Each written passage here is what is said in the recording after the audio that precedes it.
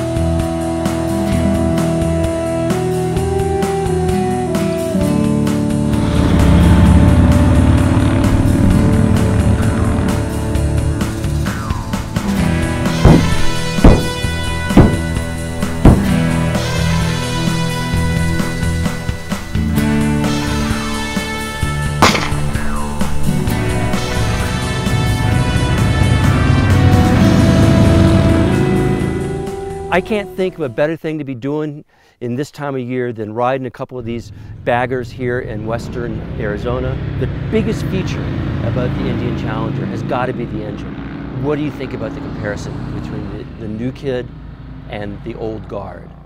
It's, I guess, funny you should ask it that way, Evans. And you know, I think in the columns underneath this, you're going to see the "No duh, Tom" comment over and over again. But the Harley, it feels like a motorcycle that has been upgraded over its decades of existence, and the Indian feels like a clean slate motorcycle that was produced to bring competition to the Harley, but in a more modern fashion. We'll get into the details, I guess, as we stumble through this review. But no, I agree with you completely. The Harley is your classic Harley performance. Yeah, it's 114 cubic inches, so it's the biggest you can get in a non-CVO, you know, off the rack. But despite having the larger displacement, when it comes to roll-on power, say on the freeway, we did side-by-side top gear, 55 miles per hour yesterday, and the Indian just walks away from the Harley. And as it gets up in the RPM range, it accelerates even more so. And I think that calls out the different ways in which these two bikes can be ridden. Both of them have a lot of bottom-end torque, but the Indian likes to rev out. And so if you've come from a more sporting motorcycle and you're used to spinning a bike up into the higher RPM, you're going to get a lot more out of it.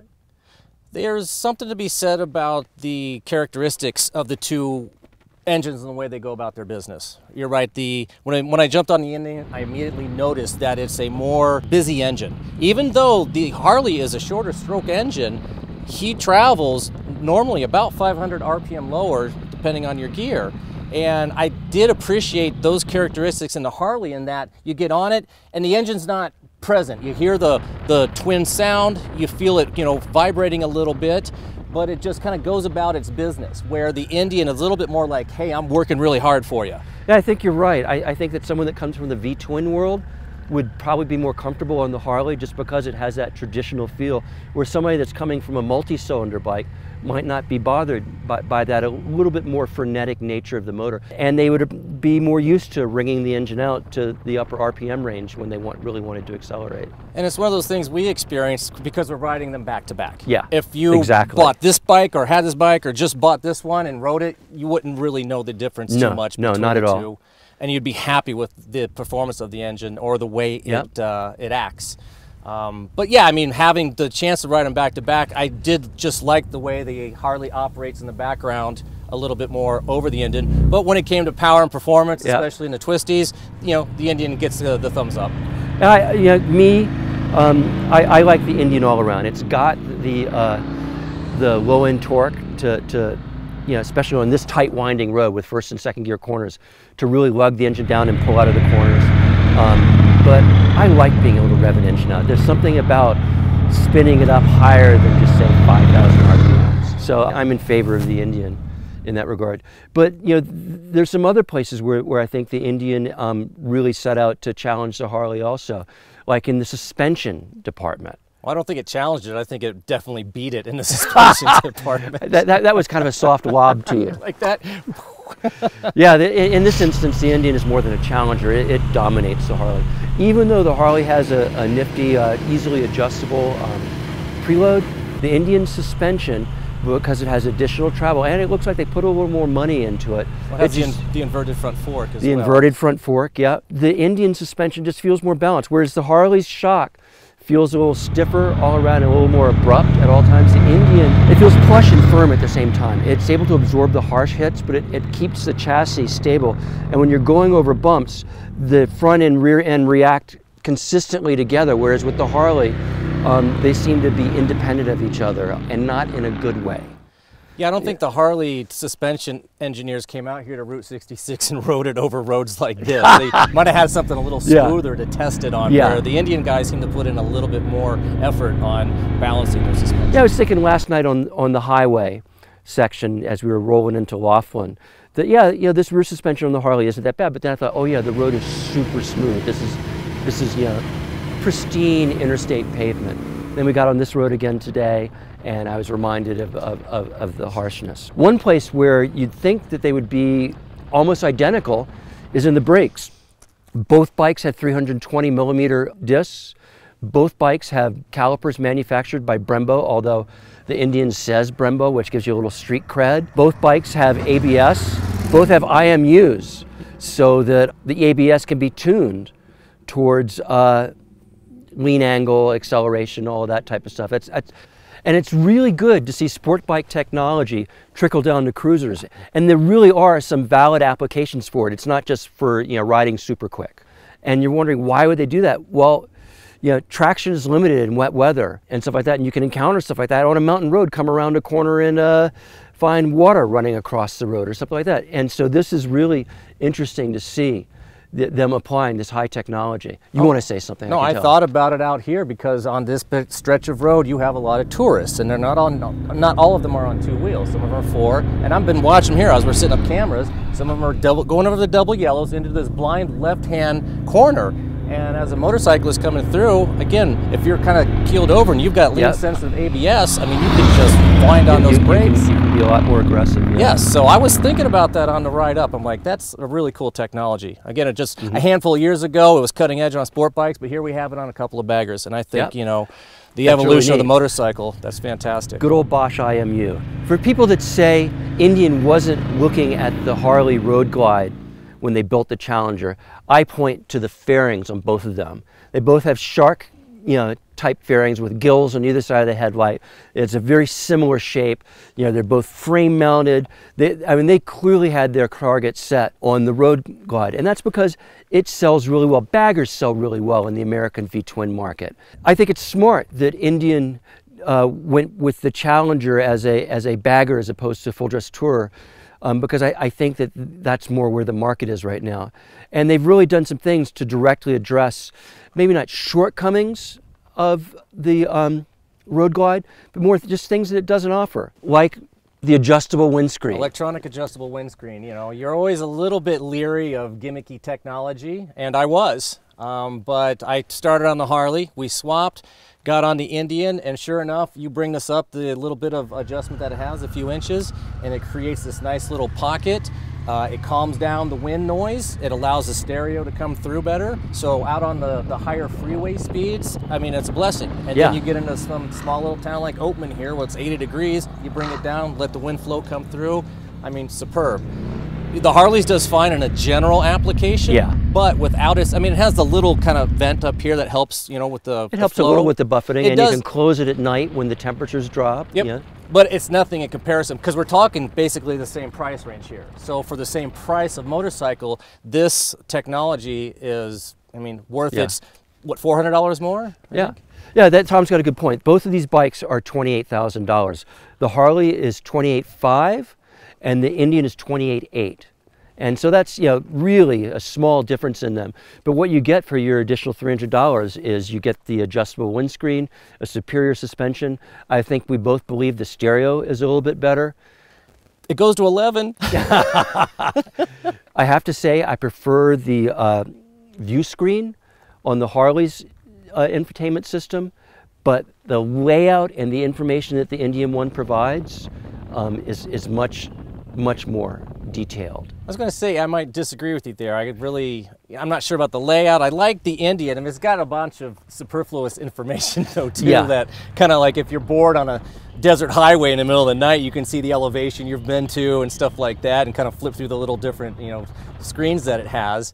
But I do like the interface better as far as working the controls, or if you have to reach over and touch the screen or something like that. It was a little bit more intuitive than the Harley. I got up to speed on it better.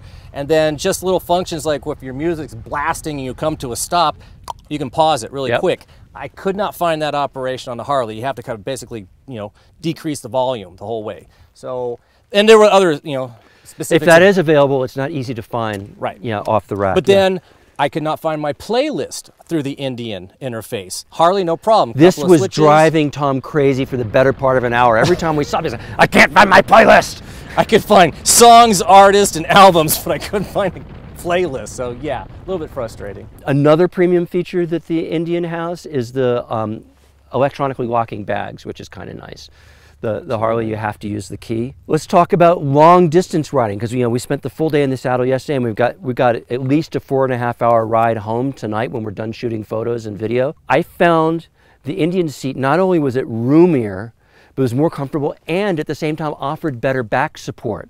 Whereas the Harley seat, if you have the right shaped bucket for the bucket seat that the Harley offers, I'm sure it'll be awesome. But for me, I got a little uncomfortable after an hour or so. Yeah, I agree there. I like the seat, especially after a few hours, that lower back support really kind of came in handy. And the bars though, the bend of bars on the Harley is just a little bit more natural fitting for this type of motorcycle. They both, I mean, the Indians has a big drawback bar. It's a big tiller type of bar. Right, but the more buckhorn design of the Harley is just a little bit more, comfortable for a bagger. I agree with that. So which is the best? I'm going to weasel for a minute, and then we're going to get into our opinions. First, as Tom said earlier, if you're just riding either one of these, you're really going to like it. They're both really nice, really well-made bikes. The Harley has refined this bike to a high sheen, and it's really impressive, and I would not hesitate to jump on a several-day trip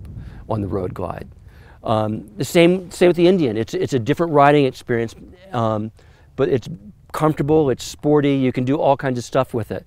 That said, if I had to choose between these two bikes, and that's my job, I'm going to go with the Indian. And the reason I'm going to go with the Indian is engine performance. That is really important to me. I like the higher RPM. I like the adjustability of the windscreen so I can tune the airflow over my body. I like the interface for long travel and using the GPS, although I will say the Harley was the only GPS that wasn't sending us on a 13-mile dirt road to get here today. So that's just a quick aside. But back to the Indian, that would be my choice. And I've been having a lot of fun, and I'm glad I've got my stuff packed on it, because at the end of the day, that means that's what I'm riding home. Tom, how about you? So the electronic windscreen and the suspension out of the box, the way they two are, would probably compel me to purchase the Indian.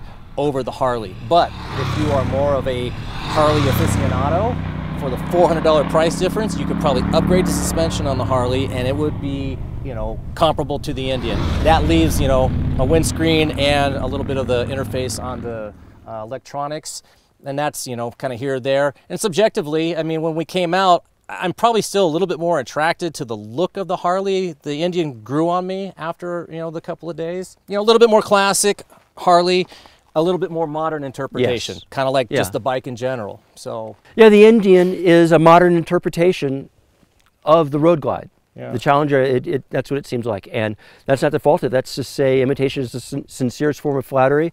And they got to look at what makes it tick, like a racer following his adversary for a few laps and finding out where he's strong and weak and making the move. I think Indian has made the move on the Harley, and it's going to be interesting to watch how sales go. Once again, as always, for the full story, go to Motorcycle.com, read the text, look at the pictures. We've got full specs there.